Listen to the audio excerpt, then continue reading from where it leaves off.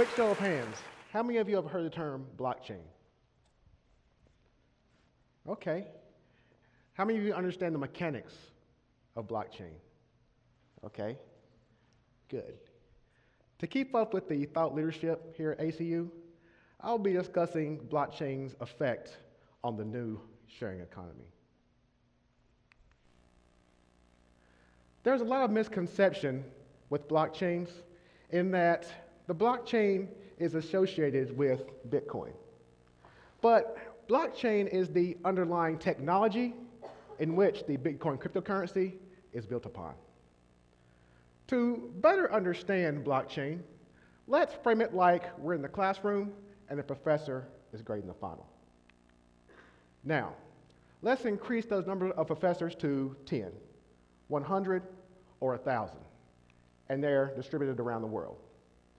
This demonstrates the decentralized nature of the blockchain that grows larger and more secure with time. Now let's say those professors are auditing and coming to a consensus that your grades are correct. This increases the trust and validity in your answers or your transactions. Now let's say students didn't do so well on the final and they wanted to hack a particular block. They would have to have the computing power of Google in order to take over a particular block.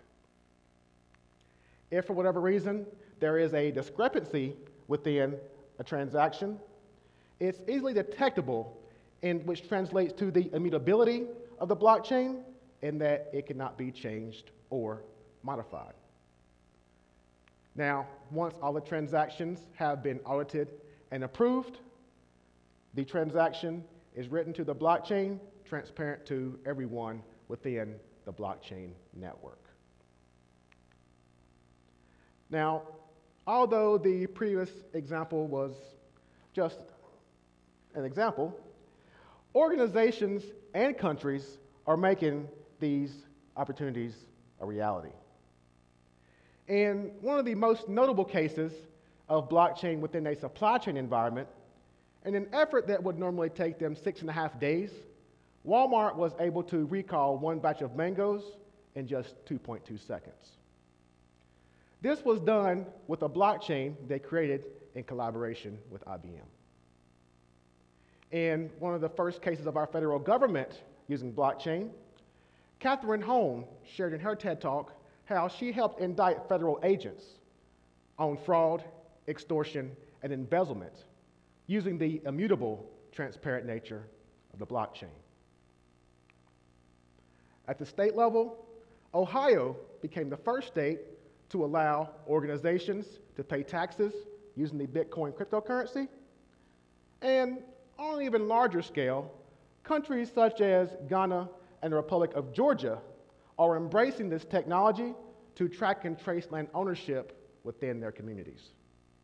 Also, Switzerland and Slovenia are looking to become blockchain nations as they are incorporating blockchain within their future growth strategies.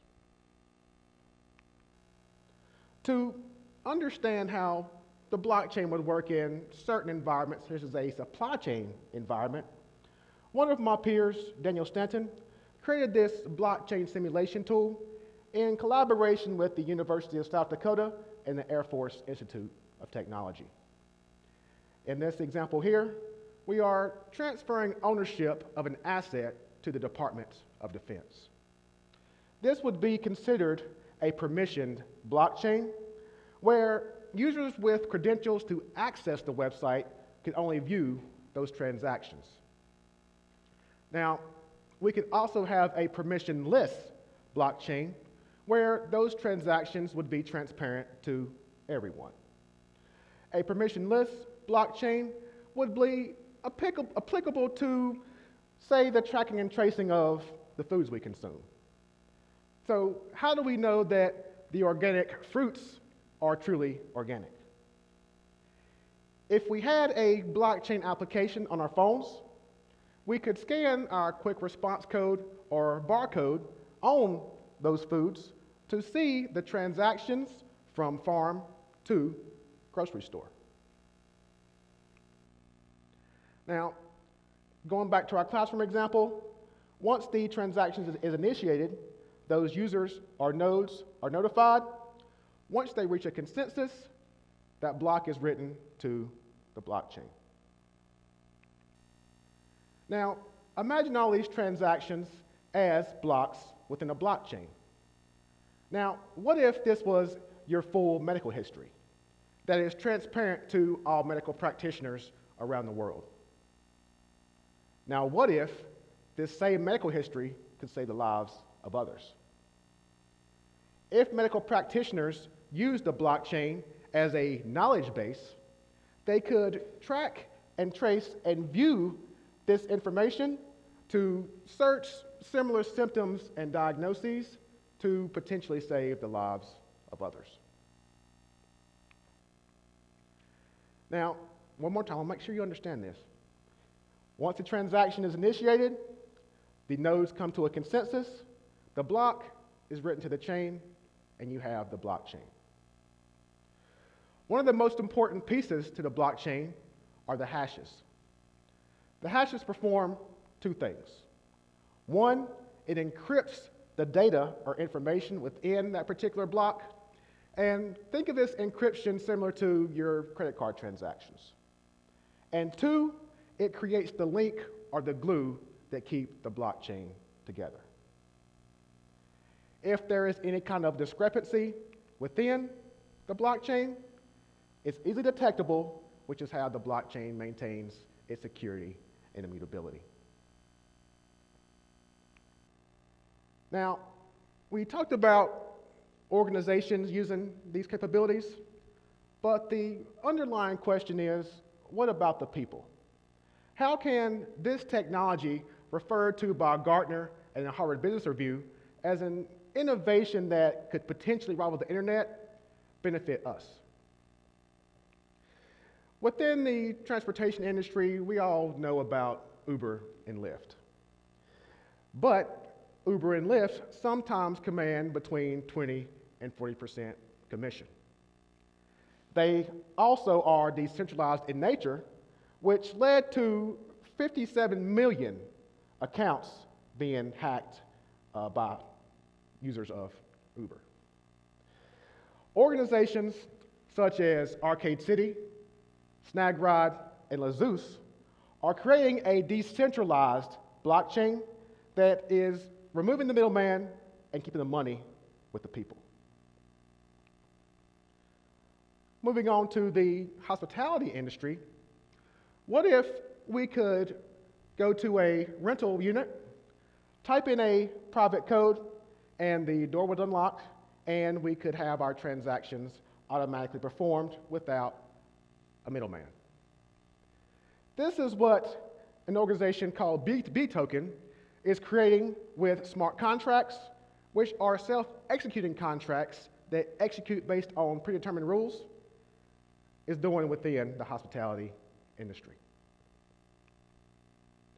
To counter against fake news and troll farms that we've seen during the last presidential election, along with other events, an organization called Sapien is creating a trusted, decentralized environment that rewards their content providers based on a consensus-based approach.